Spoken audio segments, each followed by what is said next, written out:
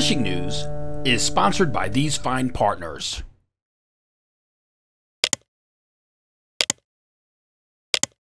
Today is Thursday, April 21st, and this is the Fisherman Magazine's weekly video fishing forecast. Each week, the Fisherman's digital magazine has great content. This week, we have a great read by Jerry Audette on best lighting to use when fishing at night. The digital edition is out every Monday during the fishing season. And of course, if you're a Fisherman subscriber, you can compete in our Dreamboat contest and Coastal Kayak Clash. We also have another giveaway going on until the end of the month with Seaguar Lines. If you enter into our free e-newsletter, we're automatically putting you in the drawing for your line bundle from Seaguar. Click the link in the description below to sign up. All right, now let's go around the map and let me tell you what I'm hearing. I managed to get out last week and had some good luck fishing the western bays on the island with swimming plugs. Higher parts of the tide seem to be the key. I also heard on the opposite shore by J Bay, they are coming alive with stripers as well. The fish also are spreading to the east from Robert Moses to Smith's Point and even out in the Hamptons. Schoolies are being caught on small lures and soft plastics on jig heads. I did hear a rumor that a few weak fish were coming up, but nothing has been confirmed yet. Hopefully by next week we have our first weak fish reports. It's time for our correspondents to check in. Let's start off with Captain Timothy O'Rourke from Montauk. Tim. Thank you, Matt. Well, greetings everybody from Ixtlac, Mexico. I'm down here for the week doing some bonefish permit, tarpon fishing. So I should have some more pictures hopefully next week. I'm just starting my fishing trip this morning. On the local note, the striped bass are starting to show up. Charlie Beck, he sent me a couple pictures of some small stripers, little schoolie runners that he's been catching lately. So the bass are starting to fill in. Also on a little codfish note, there's been a couple guys locally in Montauk who have gone out and scored some codfish. They're kind of tight-lipped on that because there's not too many guys trying to go right now. They had a nice little weather window and they took advantage of that. There's a lot of bait showing up. We're seeing a lot of gannets diving, some herring around, and there's other bait species coming around too. So I'm trying to be a little aloof on that until everything fills in pretty good. When I get back on the 26th, my boat goes in the water and I pretty much start my fishing season early May. Last year, at the beginning of May, I had some of the best bluefish of the season. Some really big 15, 18 pound gator bluefish showed up early in the season. So hopefully that repeats itself. Next week, hopefully I'll have some good stuff from Ixtlac. Everybody enjoy. Thank you, Matt. From Shinnecock, let's check in with Mike Dean. Thanks, Matt. Hey, everyone. Well, my claim of having a striped bass picture for you this week is not going to happen. I haven't gotten a lot of time in. This wind has been a little rough the last couple of days, so I did not have any luck. I haven't heard of too many reports, other than, what most people think were holdovers. Last week, a friend of mine had gotten a small one with some sea lice on it, so they are around. They're just, playing that hide and go seek early spring kind of game. I know the other night at one of the bridges in the back bay, someone had hooked into, what they thought was probably about maybe a 15-pound fish. So, enough to motivate me to get out there. After I shoot this, I'm going to go out and most likely, since the video already go in, I'll probably get one. So you'll see that next week. Like I mentioned last week, the fluke season's coming up. And from what I've heard, that some of the commercial draggers have, in their bycatch have gotten some flukes. So be ready to go in the next few weeks when fluke season officially opens up. Obviously, if you want to release any, you can do that now. Reports some porgies, which is open year-round over in the Peconics. There's some weak fish over there as well. Nothing really too thick, but they are there. So kind of cool to see that they're back and maybe make the, we had a tremendous bite last year with the weak fish, so that would be nice to see again. Shinnecock Canal has been kind of quiet. Some people that have been drifting worms. I did hear one guy actually did get a flounder, which is, I guess, another unicorn kind of species like the weak fish that we hadn't seen in a while. So, but just that one fish. So, keep getting out there poking around with the amount of fish to the west of us, like I've been saying the last few weeks.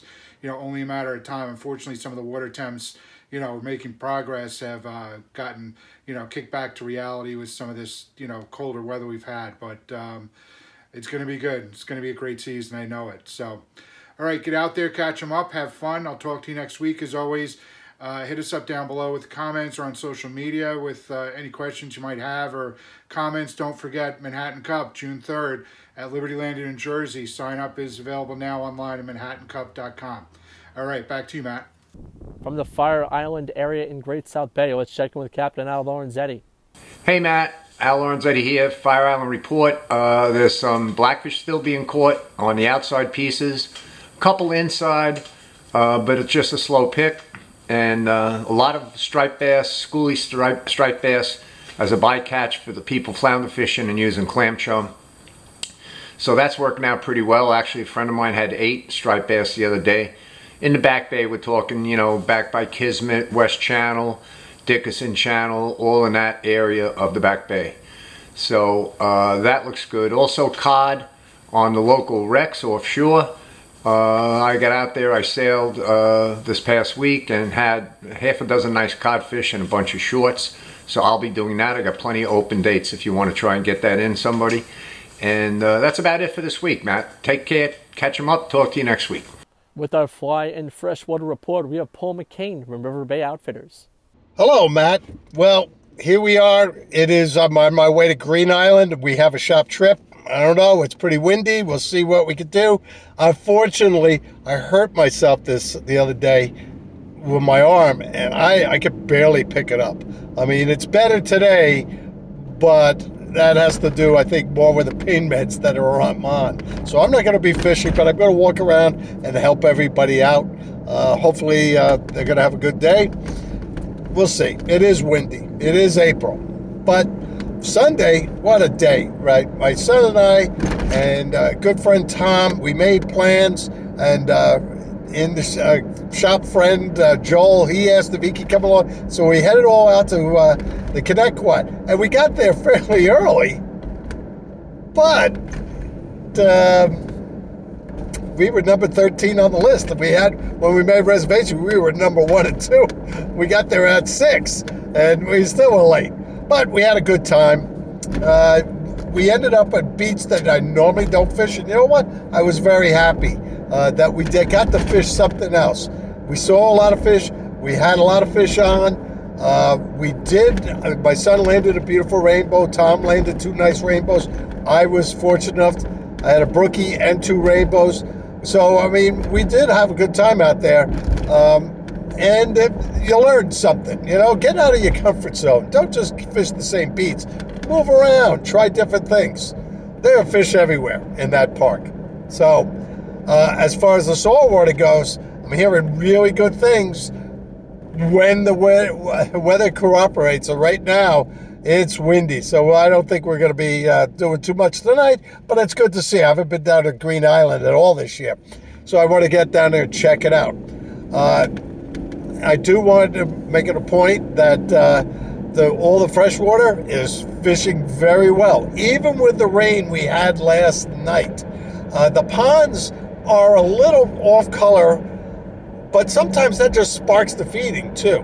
So if you got time, get down and fish the ponds. There are a ton. People are still catching trout, even in Hempstead Lakes area, because they should, you know, they're not going to survive July, come the end of May, June. They're not going to survive. It gets too warm. But they're holdovers, and they're really nice sized trout.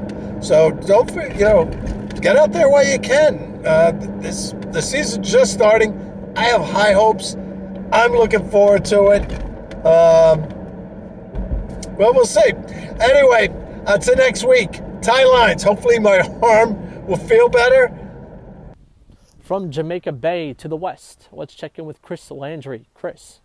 Thanks, Matt. More good news. The bass are all over Jamaica Bay, from Coney Island to JFK. Everywhere you look, you're liable to find some bass. We got them on every method, from top water to slow pitch jigging, which I predict will be an increasing trend this year. It's a super fun way to catch them on these light, slow pitch rods. They bend right over like a noodle, and they don't break.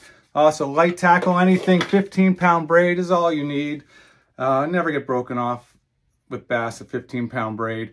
Carl Newman and I tagged a bass through the Littoral Society tags. You can contact them through their Instagram or website if you want to get some tags and participate in the program. Seems to be only bass in the bay. There's no fluke yet, no, not even sea robins. and mostly schoolie-sized bass with occasional slots and rare overslots. Jamaica Bay is about a month behind Raritan, where all the monsters are. The monsters should be coming up more to Rockaway Beach in the next couple weeks, so get out there, tight lines, and catch and release. Thanks, Matt. If you would like to be a part of our weekly video fishing forecast, we are looking for social media savvy anglers for hyperlocal reporting from around the New York Metro and Long Island area. So if you're a captain, tackle shop, or just an avid angler, contact my producer at libayrat@gmail.com. Remember to like our video, subscribe to our YouTube channel, and tap on the bell to be notified instantly when we post a new video on YouTube. And check out this video's description on YouTube for all the related links and index for specific reports. Please support our correspondents by visiting their websites and social media pages. See you right here next week at thefisherman.com.